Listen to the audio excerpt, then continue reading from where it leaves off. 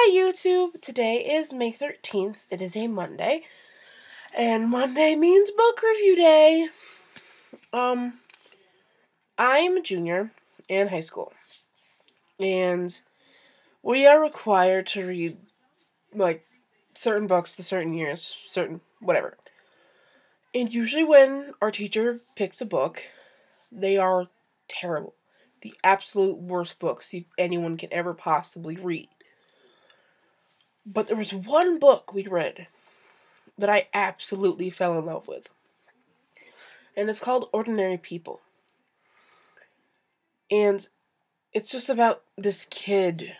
It's this perfect family, essentially, where there's Bucky, which is one son, and the other son, which I can't remember his name, but he's the main character. I have it, but I think it's Conrad. It's Conrad. His father's name is Connor, and his mother's name is Beth. So it's Bucky, Connor, Beth, and Conrad. And they're the perfect little American family until there's an accident, and Bucky, the oldest, ends up dying. And Conrad takes his death really, really badly and does some extreme things that put him in an institution and things like that. And you find out later on in the book how just what happened to Bucky, why Conrad did what he did, and how he did it, and how the family reacts to the death of, how Beth and Connor, which are the parents, react to the death of their oldest son, and how it affects the way they raise their youngest one.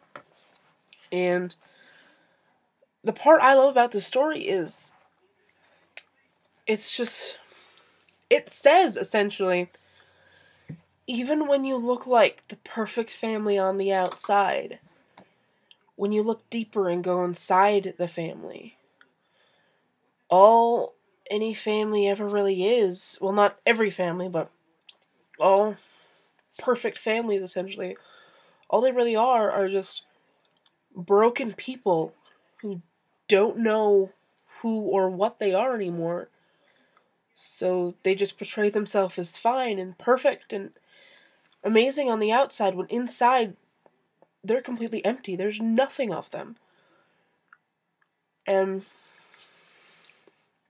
I just thought that would be a good book to share to you. I highly recommend it. I'll put who the author is down below, because I can't remember off the top of my head. I'll link you to a website of where to buy it off of Amazon, most likely. And if you have to read it in English class, this is one of those books where you don't just want to skim through or use Spark Notes.